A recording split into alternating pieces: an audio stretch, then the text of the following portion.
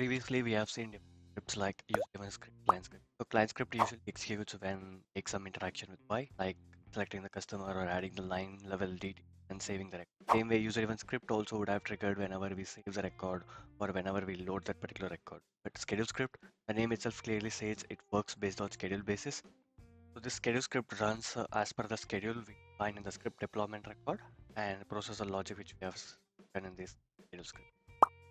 So let's create a SuiteScript file for schedule script. So I'm gonna click Control Shift and click Create SuiteScript file. And here I'm gonna select schedule script and I'm gonna load few modules like search module and record module. I'm gonna select the folder where I want to store my file. I'm gonna provide some name for this. Let's say sample. And this is the basic schedule script syntax in version 2.1. So this schedule script has a one default entry point called as execute, and this has an parameter called as script context. Now let's take a quick example to use schedule script. So far in user-driven script and client script, we deploy those scripts on some specific record. Let's say we deploy it on some sales order record or some purchase order record, and we used to test those. But this schedule script needs some input, right? So we're gonna make use of some save search. So from the save search, we're gonna bring the results into the schedule script, and we're gonna process those results. So in order to do that, I have already logged into an NetSuite account. I have also created a save search. It has a very basic filter criteria. I have made a basic save search sales order record with type of sales order and mainline as true, and the internal ID has been hard coded with 33 and 41. If I just run this, I can see two results. And if you just clearly notice the memo field, one record is 33 with a document number 2001 does not have any memo value, and another record with document number 2002 has some basic value called as test in the memo. So what we're gonna do is, using our schedule script, we're gonna update these two records, this 2001 and 2002, with some memo value. Since we're gonna make use of this save search in our script, we're gonna use this save search within our code. In order to show you how I'm gonna make use of this save search in my script, I'm gonna go to Help Center. In the Help Center, I'm gonna search for search module. I'm gonna click on the first link, and I'm gonna search for search.load API. Here I have a search.load API, which clearly says requires a parameter of ID and type, and the required is ID. So we just need the internal ID or script ID of a save search, which clearly says here. Now if I just go back to my save search, and if I click on edit this search, and there is a ID field here which clearly provides me the ID of this save. I'm gonna copy this save search internal ID.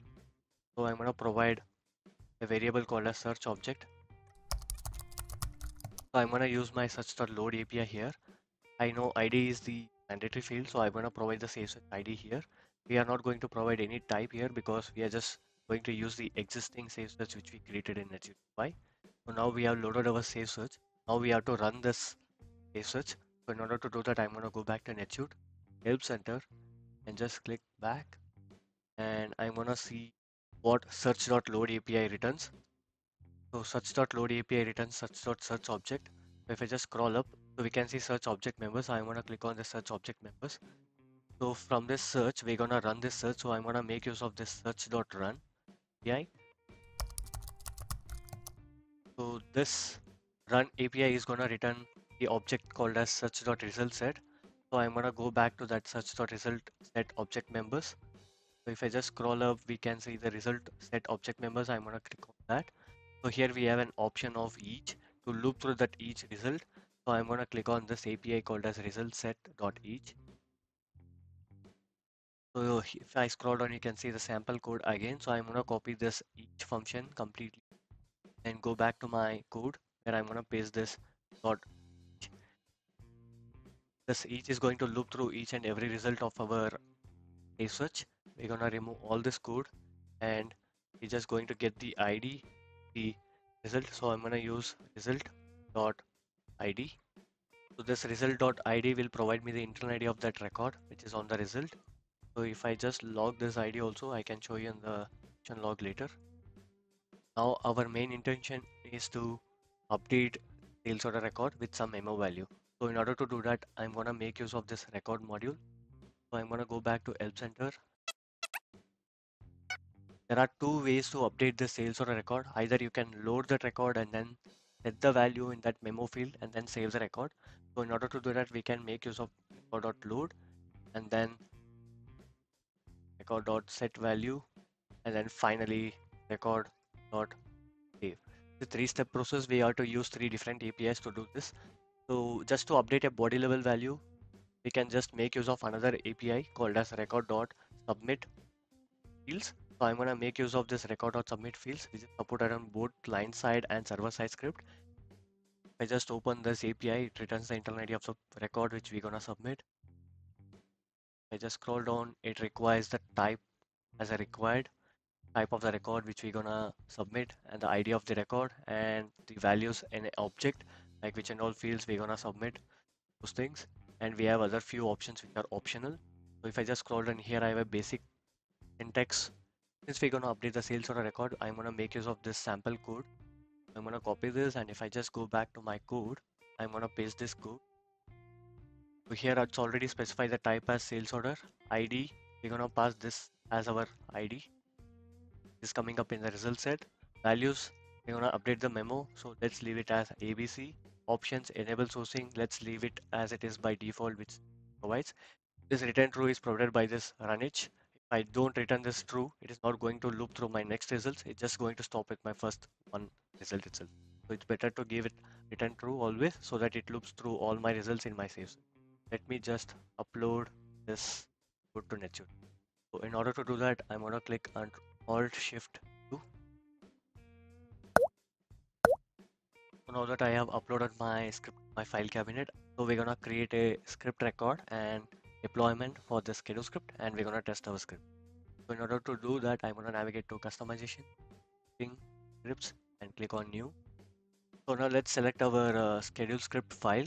So here is my schedule script file. I'm going to select that file. I'm going to click on create script record. So I'm going to provide some name for this. I'm going to provide the ID, and I'm just going to click save the script record.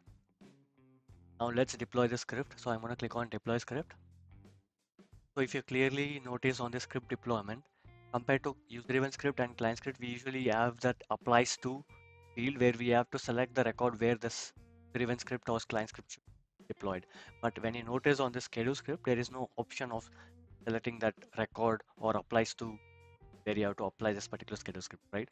So it's a schedule-based script, as I mentioned. So I'm going to provide the ID for this script deployment. So right now we can see all the options of scheduling in the bottom and the schedule tab, like single event, or it has to be a daily event. Do you want to repeat on a daily basis, on which days, weekly event or monthly event or yearly event, repeat by every 1 hour, hours. So if you see, minimum starts from every 15 minutes, maximum every 12 hours, something like that. That is the option we have. So right now we are not going to schedule this and test.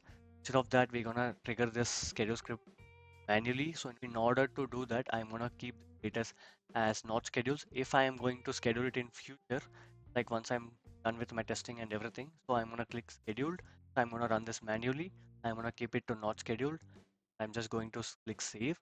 And if you clearly notice, we have multiple options here, like log level, we're gonna set it to debug, and the priority. Do you want this schedule script to run as a high priority? So I'm gonna click the priority as, or I'm gonna set the priority as high. So as of now, I'm not worried about the priority. I'm gonna leave it to default, which is standard. And then I'm gonna click save for the first time. And if you just put down on this drop down, I don't see any option of save and execute. So for whenever you save this deployment for the first time, you just need to click save on this deployment record.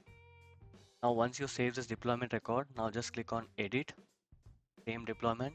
And if you just click on this drop down of the save button, you can see an option called as save and execute. So now let's click on this save and execute. Now let's refresh the schedule script status page. A few moments later. Okay, the script has completed, but it has failed. Let's open the deployment and let's check the execution log. There is an error which says intermediate value.deduct is not a function. Clearly says I have made some mistake. Let me just go and it's debug instead of deduct. So I'm gonna upload this code.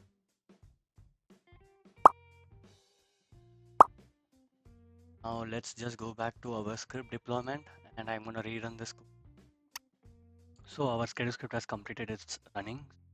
I just open this document, and if I just log, I can see 33 and 41 has been logged as per our, and then it should have done this record.submit field where the memo value should be updated with e.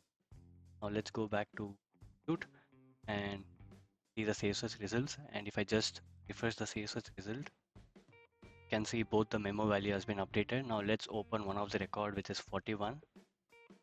And if I just scroll down and if I just on the system information, where we can see the system notes, it clearly says the old value was test and the new value was ABC. It got changed by context called script scheduled set by system. So this is a very basic script for the schedule script which we have done. So we can do many other logics as per our requirement.